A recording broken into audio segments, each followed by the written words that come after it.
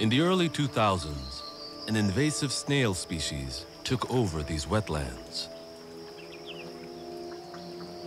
The new snails were 5 times bigger than their usual prey. Most snail kites couldn't eat them. Many birds vanished, along with any hope for their survival in Florida.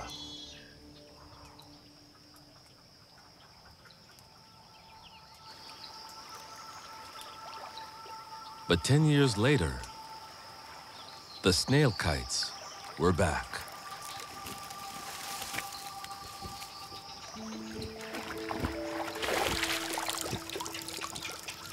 Their population tripling to over 2,000 birds.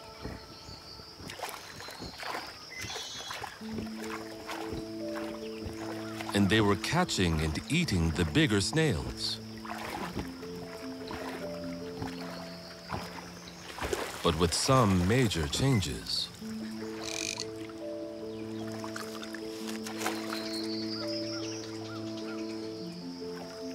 Their beaks and bodies had grown up to 12% bigger in little more than a decade.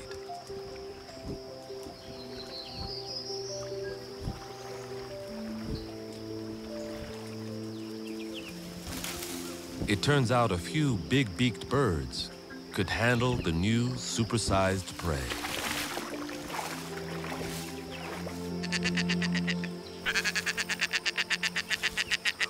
And birds with bigger beaks pass those genes on to their young.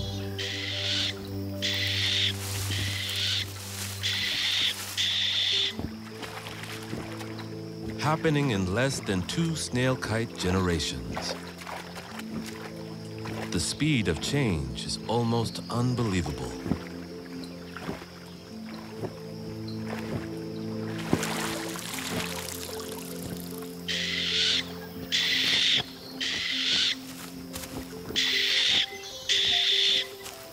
Florida's snail kites are evolving right in front of us.